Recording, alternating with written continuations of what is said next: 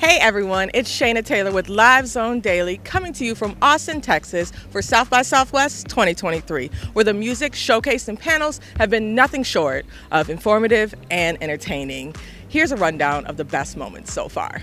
I got to give it up for women right now. I'm really proud. I'm really proud that hip-hop has always made a space for women. Killer Mike's South by Southwest panel has definitely been one of the most talked about, advocating for women in hip-hop, expressing how vital they are to the genre, and just how excited he is to see them flourish in the future. There's no doubt South by Southwest brought out the legends this year. Brazil's own Os Mutantes showed us just how it's done.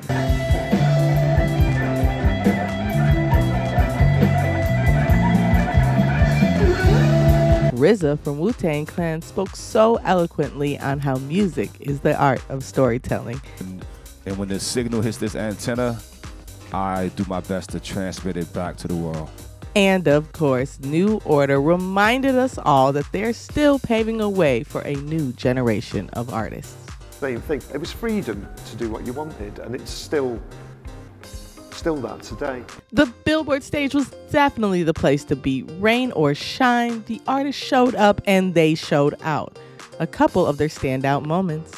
Latin sensation Feid rocked out a packed house on St. Patrick's Day. Puerto Rican trap star Eladio Carrion turned up the heat in that very, very chilly 50-degree weather, performing all of his hottest hits. Here, over at LiveOne, we shook things up a bit and took some of the most buzzed about artists of this year's festival off 6th Street and into the historic Waterloo Records for a little fun with a segment we'd like to call Running Records, where Natalie Shay, Queen Mills, and Tribe Mafia all raced through the store showing us their most influential records of all time. They too diverse, like who doesn't like Outkast? They too, you know what I mean? The way they structured the whole album, and it's a duo group just like us.